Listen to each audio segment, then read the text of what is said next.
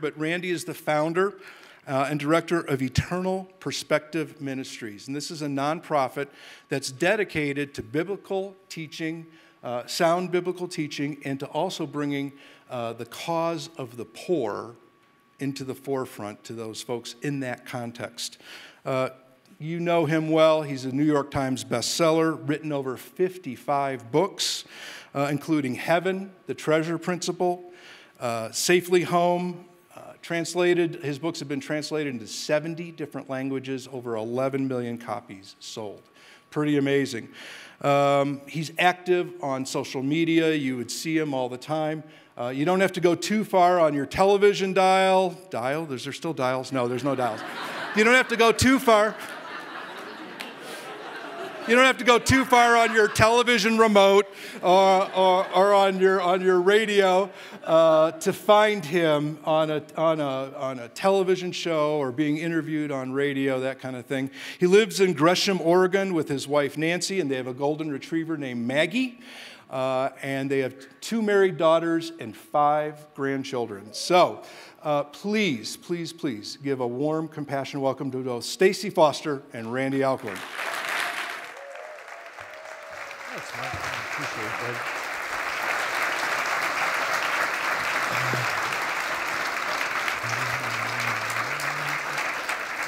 it, Man, I'm excited and privileged and honored to be able to interview you. Probably for 22 years, I've been vicariously mentored and taught and instructed, and I can honestly say I've stolen some of your stuff, but I gave you credit. But you are a voice to this generation. There are many people who are echoed, but you're a voice. And as was mentioned, 55 books, you've written over 55 books. I've read 4 of those. More recently, I've got a lot of catching up to do. More recently, you've written Giving is the Good Life. So we want to talk about that and dig into that. So that's your question. Your book is entitled Giving is the Good Life. How does Scripture define the good life? And how is that different than the world's definition?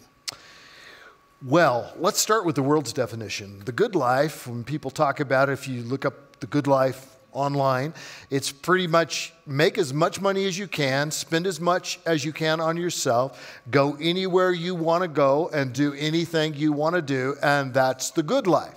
However, even in the world, when people do that, they hit these dead-end streets or cul-de-sacs and end up going nowhere. Remember a few years ago, it was a major magazine where Owen Wilson, the actor, had attempted to take his life. And people were saying, well, wait a minute, he has everything. He has everything the rest of us wants. He's got all this money and all the fame and the popularity and the power and the influence and the relationships and all of this, except that really wasn't the good life. You know how we know that for sure?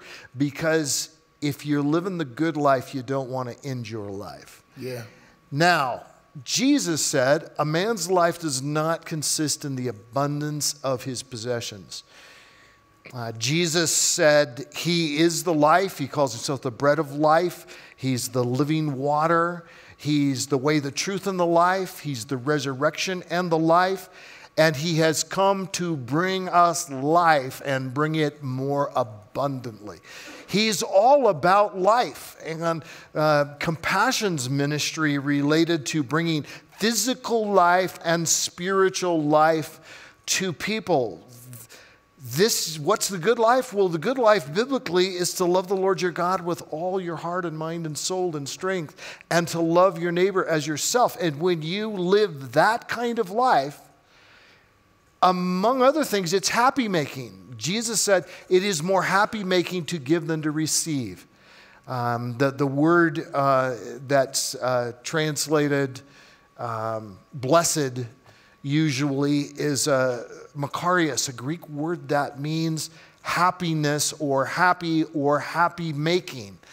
And so the good life is a happy life. The problem is we sometimes look for the good life in the wrong places, and we look for happiness in the wrong places.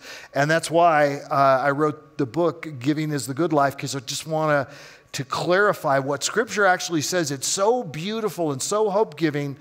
And the good life is not what people claim it is. It's something, well, it's what Jesus claimed it was. Absolutely. Someone once said that prosperity without purpose leads to self-indulgence. And so I think that that's often what we see. Tell me, how does your book connect with the Ministry of Compassion International? Well, we have, when our girls were very small, and they would say they were probably 5 and 7, it might have even been a little bit before that, we started sponsoring Compassion kids from different parts of the world. And they are now, my oldest daughter just turned 40, and our younger daughter is 38. And Nancy, my wife Nancy and I, we don't remember a time where we didn't have pictures and letters from Compassion kids on our refrigerator. And of course, as you know, we often go to the refrigerator. And so there they are. And the joy of receiving these letters and the translations and and then writing back, and our kids did this for years. So there's this great connection there.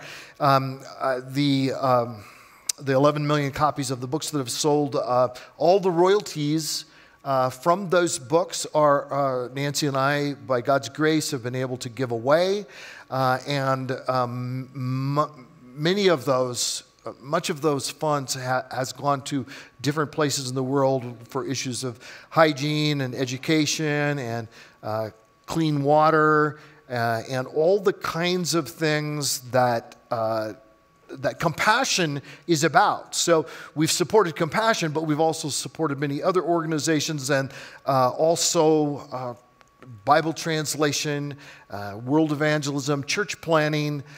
And even when I walked in, this was the first time I had been to Compassion, when I walked in and I saw the verses that were up there, I thought I could not think of better verses. And of course, the beautiful statues, related to, probably not called statues, but whatever they are, but related to Jesus and the children, and even a dog. And I'm going, this is so great, because God made this world and He loves people and He loves animals. And of course, animals don't have souls in the sense that people do, but God cares about the world He's made. So I just feel like our hearts are aligned, our core values are aligned with Compassion. And it was really a privilege for me to write this book and to draw attention through it to the Ministry of Compassion and many, many other worthy organizations as well. Yeah, and I don't want us to miss the moment. You just said that you've sold over 11 million books, and all of the royalties have gone back into kingdom ministry. I think we ought to celebrate that, guys. Yeah. I had somebody say to me, I've actually had a couple people say this, it's, do you know what you could do with all that money from all those books? And my response, and it was genuine the first time I said it, and it's genuine now, is nothing that would bring us nearly as much joy as has come to us. And yes, also purpose and helping other people and loving your neighbor as yourself. But everybody benefits with the giving. It's not just the recipient who benefits, it's the giver. Well, say a little more about how this has given or transformed your life and your family's life. Well, as our kids were growing up, I remember one particular time where there's a long story behind it. I won't get into it. But for 20 years, we needed to make minimum wage because of being involved in peaceful, nonviolent civil disobedience at abortion clinics, where we were just speaking up for those who could not speak for themselves, and that's just one of the areas in pro-life ministry. Well, as a result of that, our kids grew up in a family where we didn't make a lot of money, but God always provided. But I remember one time being out with my daughter Angela my younger daughter, when she was a junior in high school, and we were riding our bikes. We were just riding around the neighborhood in Gresham, Oregon, which is a suburb of Portland. Greetings, by the way, from Portland, Oregon, world capital of weirdness. No, we love Portland, but wow. Anyway, so we're riding our bikes around, and we came into this gated community. Well, we don't have gated communities in that area at all, none. And so we go, this is an actual gate here. So naturally, since there was a gate, we went around it on the bikes. And then we're riding back, and there's this new housing development, and there's one house that hasn't been sold, and it's the most beautiful, it's just an incredible house. And view of Mount Hood, and it was probably easily 6,000 square feet, something like that. And we're looking at it, and Angie is, Dad, is that an amazing house? And all the landscaping and all that. And then I looked at the sign, how much it would cost to buy this house. Now, I know in some parts of the country, like my friends in Southern California, there's a lot of houses that sell for $500,000, but that's what it was selling for, and not houses nearly as great as this. But in our area, a $500,000 home is just unbelievable. So I just suddenly dawns on me. I look at Angela, I said, well, Angie, you know what we do with all the royalties, and you know all the ministries we give them to, and helping people and helping children and all that. And I said, so if we would have kept the book royalties just from the last year, we would have been able to pay cash for that house. She says, no kidding? And then I said, so do you wish we would have? And she looked at me and she smiled. She says, Dad, it's just a house. Yeah, yeah. And I thought, you know, our children didn't suffer. Yeah, great story. So in your book, you highlight 1 Timothy chapter 6, and you give us some bad news about money, stewardship, and giving. Yeah, so there's bad news and good news. 1 Timothy 6 is a remarkable chapter because you've got all of the condemnation for the rich passages. James 5, you know, weep and howl, you rich, for the miseries that are coming upon you. Wow. Then you got the Old Testament prophets, and then you'd go to globalrichlist.com and just put in your annual income, and then you'll be shocked at where you are. You might be in the 98th percentile. There's a good chance you're in the 99th percentile. Right now, the poverty level for a family of 4 in the U.S. is $25,000, and I haven't looked at it recently, but last time I looked at it, I think it was in the upper 97th or lower 98th percentile of wealth in the entire world. And it's poverty level. And I don't mean there's no poverty in America. I'm not saying that, and things are relative. I get that. But my point is that when we read Scripture talking to the rich, that's us. You know, so you would be hard-pressed to not find people that would qualify as that, because even if you are in the 95th percentile, that's relatively rich in the world, right? 95th percentile, that's very high. And that's not much money that qualifies to be rich in that sense. So when Scripture talks about riches and desiring to be riches, to have riches, it's talking about us. And here's what it says in 1 Timothy 6, 9, and 10. I was talking with Stacey about this this morning, where you could not pile more negatives into 2 verses. Listen to this.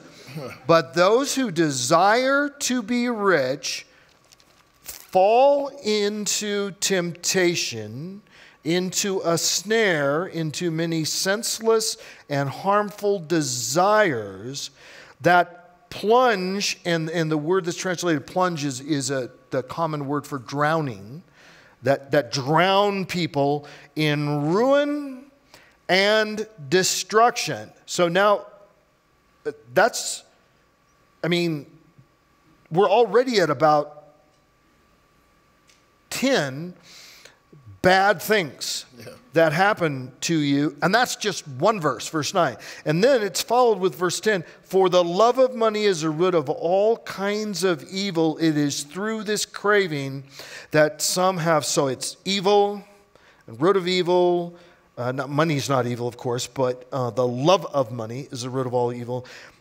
And it's through this craving that some have wandered from the faith and pierced themselves with many griefs. So if your goal in life is to be pierced with many griefs and be overcome by evil and to face ruin and destruction, to drown, to get involved in senselessness, temptation, snares, and harmful desires, if that's your goal, then you should desire to be rich.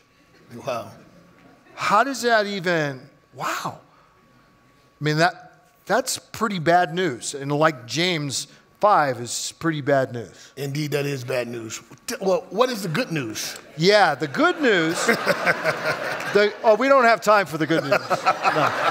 No, but here's the beautiful thing. I think we need to let this grip us, because then something astounding happens, and the verses in between connect to a certain extent, where it talks in verse 15, talking about God who is the happy and only sovereign. That's that word makarios again. It's happy.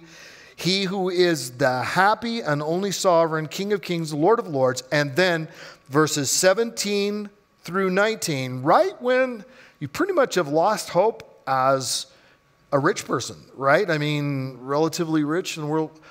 Is there any way out of these dreadful consequences of desiring to be rich and to having wealth? Well, here it is, verse 17.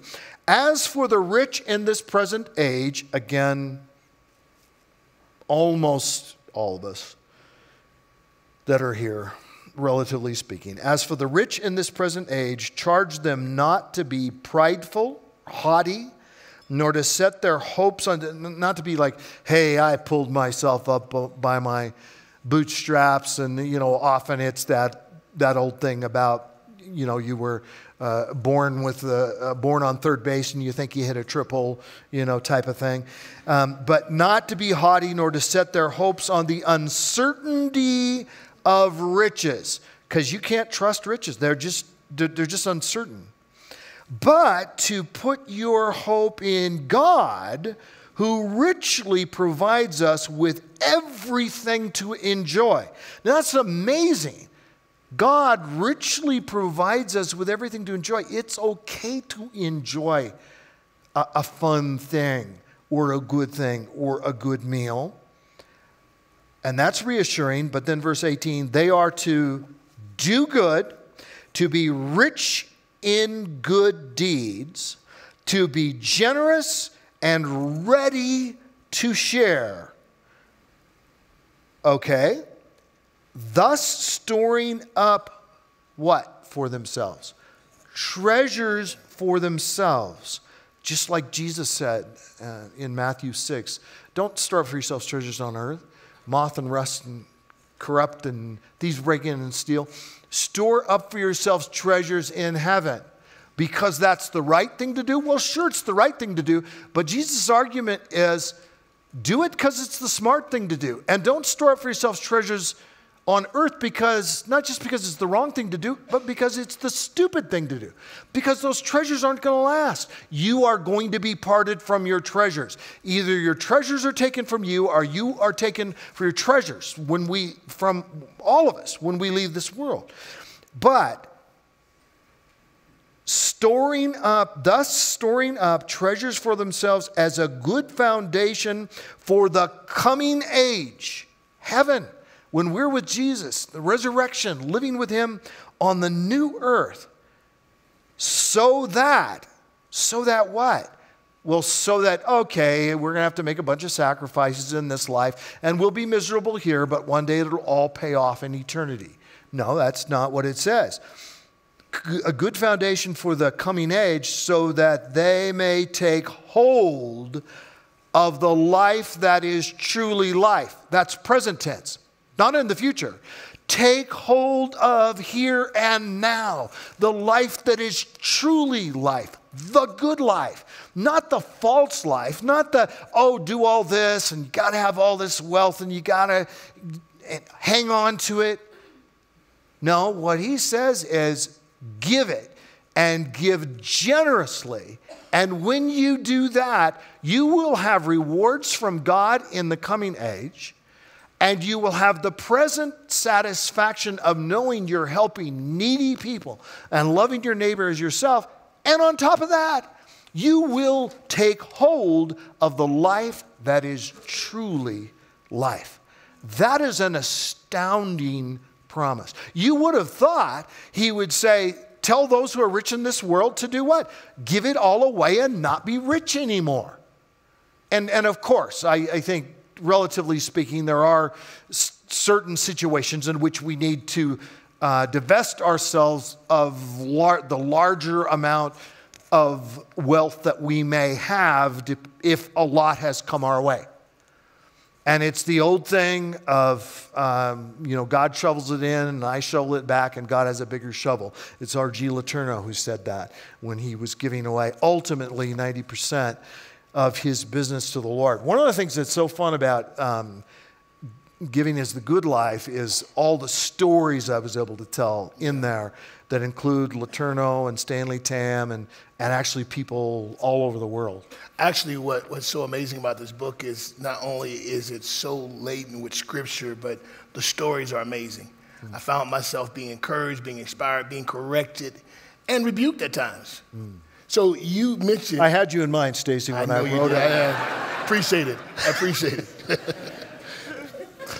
Why do we need to understand that God's warning to the rich apply to us? You sort of alluded to it a little bit. Well, yeah, just because I think it's easy for us to look at passages of Scripture and go, well, that's not talking to me. And so people start thinking, well, when the Bible's talking about the rich, it's not talking to me. Well, again, globalrichlist.com. Look it up, put it in there, and you'll never, ever think that you're poor again. So, Randy, you say that in your book, you say giving can infuse the Christian life with a sense of adventure. In what way? Well, this is the thing. I think so many people lack joy. They lack a happiness in Jesus. They lack a purpose for their life. And they lack adventure in their life. And I think anyone who is a Christian who is living a boring life is not really living the abundant life. And I think part of that, what it makes it an adventure is I pray when I sit down on a plane. I had 3 different people on airplanes yesterday. I was able to give a book or a booklet to and have a conversation with about the Lord. Only one case would I call it full-out evangelism. The other couple of cases just, hey, nice conversation, and here's something you might be interested in the hotel last night, this morning. There's just little connections that you have with people, and that to me is just exciting because we're going to hear those stories someday. We're going to sit at the banquets, and Luke 14 says, invite the poor and the lame and the crippled in, help all of these people, and they will not reward you, but you will be rewarded at the resurrection of the righteous. And we will see some of these needy people, but also just normal people that we bump into on a daily basis and Randy, have had a role in their life. You tell a story in your book about a guy named John as it relates to the Great Adventure. Would you mind unpacking that a little bit and just sort of... Sure. Yeah, so this was last summer, not the summer we just finished, but last summer. It was a really hot day, and I have this, it's a Walgreens that's not far from our house that I'll often just drop in and get something very quickly, and I'm in and out. So when I go into this place, it often has, sometimes you'll see a homeless person or you'll see people that are just kind of huddling close for warmth or shelter or something like that. So I pray when I go in that God would just connect me with somebody, and there might be somebody in need that I could buy something for them or offer something or talk to them about the Lord. And I always have booklets that I've written, most of them Tyndale House booklets, and I bring, I have those with me. And so this particular time, I felt like the Lord wanted me to go in there, and my main purpose was actually to get a Diet Mountain Dew, but then when I saw it was $1.89 for 20 ounces, I was just a little too cheap for that. And so I walk back out, and I go, okay, Lord, I don't see anybody. I walk out, and here is this guy who has just kind of appeared out of nowhere. He wasn't there, 60 seconds earlier when I'd come in, and he's probably early 30s. He's got a beard, long hair. He's wearing sandals. You might start to get a feel for things at this point. And so I think, okay, this is the guy I want to talk to. A very worn, weathered face. So I come up to him and I say, hi, my name's Randy. What's your name? He says, my name's John. And then he looks at me and he says, are you a servant of Yeshua Adonai? Hebrew words for Jesus, the Lord. And I said, I am. Are you? And he said, I am. Let me pray for you. He puts his hand on my shoulder. And, so I'm thinking I'm the one that's going to have a ministry to this guy. Yeah. Okay, and he prays the most wonderful, eloquent prayer I had ever heard. And he, Lord, I pray that you would use Randy and do mighty works in his life and show him your faithfulness. And he didn't know my wife had been diagnosed with cancer. He didn't know what was going on in my life, or maybe he did know what was going on in my life, but the Lord knew and sent this person to me. So I did say to him, okay, after he's done praying for me, I said, hey, come on in, let me get you water. So I go over and he picks a small water and I pick a large water and I grab it and it's right next to the Diet Mountain Dew. I was too cheap to buy, but then I take this and I said, can I get you something to eat? Oh yeah, how about some healthy chips over here? And so I get the chips and then we go and for, I don't know, I can't remember how much it costs. I think I have it in the book, but $4 and something or whatever. And I think, that $4 and something was possibly one of the best investments I've ever made. Because when we went back outside, he smiled, he thanked me, he shook my hand, and I thanked him for praying for me, but he just turned and walked away. And I went to my car and I just started crying and just going, Lord, you ministered to me. And whether this was an angel, which I suspect it probably was, or whether it's John, did the Lord send the Apostle John? Or was it Jesus himself coming down? But whatever it was, there was something supernatural. But if you've prayed with homeless people before, that's not what you usually get. And this guy was like he's anointing me and, all of this. It was pretty amazing. But then I drove off about 10 minutes later, and then I look over at a Petco, and here's John drinking that big bottle of water, and he looks at me, and he goes like this, like, see you later.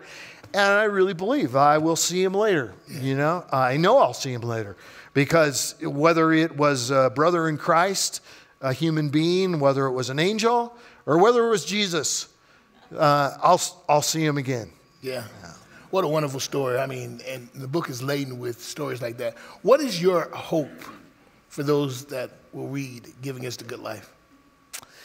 Well, I hope that it will revolutionize people's lives and give them an excitement about the Christian life, give them the happiness that there is in giving.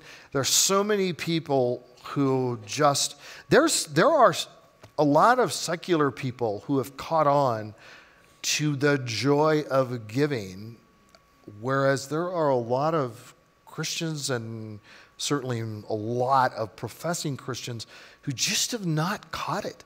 they just don't get it. They're always just thinking in terms of duty and obligation, and I can't afford to even tithe. I can't afford to do this or whatever. Tithing's not tithing to me is the floor of giving. It's not the ceiling. It's a great place to start, but then keep going. And not everybody can, but a lot of people can. And so to me, I just hope that people will just broaden their sense of surrounded by a world of need, but that doesn't have to depress you, though sometimes, as you all well know, it will make your heart very, very heavy. And rightly so. But then to be able to get in there and do something about it, and to see the joy you're bringing other people, and to experience the joy of your own life. That's what I hope people will experience. And there's so many missions-related stories in the book, so many international stories, that I hope it will also just widen a lot of people's vision for God's kingdom. People of every tribe, nation, and language, you know what that's all about at Compassion. And thank you for what you do. It has meant a lot to me, and it's meant a lot to, obviously, children and adults everywhere in the world. And by the way, the joy that you were experiencing with all the applause for your, people being honored with the anniversary of their employment and all that, that's just, you clearly are getting, it is more happy making to give than to receive. And I commend you for that. Yeah, Randy, man, we really appreciate you and what you're doing and helping us to be reminded that there's an eternal perspective that we have to have. And Randy doesn't just talk to talk. Here's what is so amazing about him. He's such a generous man. He's given away 11 million copies, the royalties from over 11 million books. And today, he's giving each one of us a copy of Giving is the Good Life. I think Tyndale gets the credit for that. But, well, let me say, Randy wrote it, and Ron is giving it away. Yeah, and it's all coming out of Ron's salary, too. So why don't you give another hand to Randy and our friends from Tyndale. And can we, in this last moment, we want to pray for you. Can you stand? Can you stand? And we just want to pray that God's hand of favor and blessing and protection would be upon Randy and his wife Nancy, and as they continue to do the work that God has given them to do. Father, thank you. Thank you for this man of God. Thank you for this brother. Father, I pray that you would do exceeding abundantly above all that he could ask, think, or even imagine according to the power that's at work in him. I pray, Lord God, that you would just let your hand of favor be upon him, Lord God. You say you surround the righteous with favor as a shield. Let that be his portion, Lord God. We thank you and we bless you now in Jesus' name. Amen. Amen.